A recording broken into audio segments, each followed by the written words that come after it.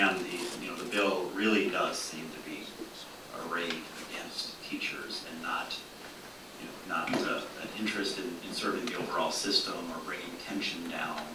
It presumes that the bad actors are teachers by its construction. I don't know if I would support classifying teachers essential employees or not, but certainly the essential employees and their ability to petition into interest-based bargaining. We heard the testimony from District 196. By the way, shout out. That's my alma mater, District 196. What year was that, Senator? Long time ago. I'm sorry to say.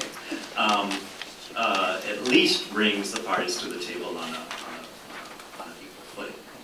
This clearly just simply cuts directly against the rights of teachers to their currently existing collective bargaining rights. And that's why we heard the characterization earlier, which I won't use. But that's what it feels like.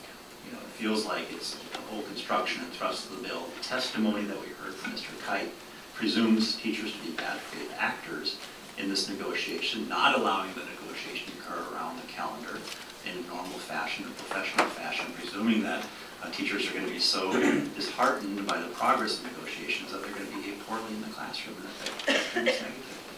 So that's what this bill feels like. But we're perhaps in a different construction, the type which Mr. Bonner just described. Maybe, I can open the door a crack and consider the reform, possibility of this kind of reform.